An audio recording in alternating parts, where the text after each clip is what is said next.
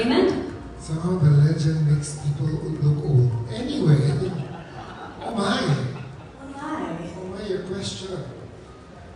How should social media be a positive element in this day and age?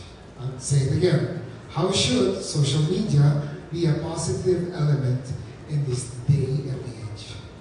Social media in this day of age has a positive and a negative side, but we should always focus on the positive side of it.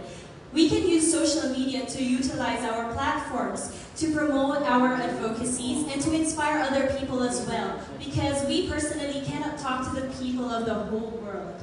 And let us know that everything that is misuse, abuse, and overuse, even if it is intended for good, can still lead to a greater damage. That's why it's better to think before you click.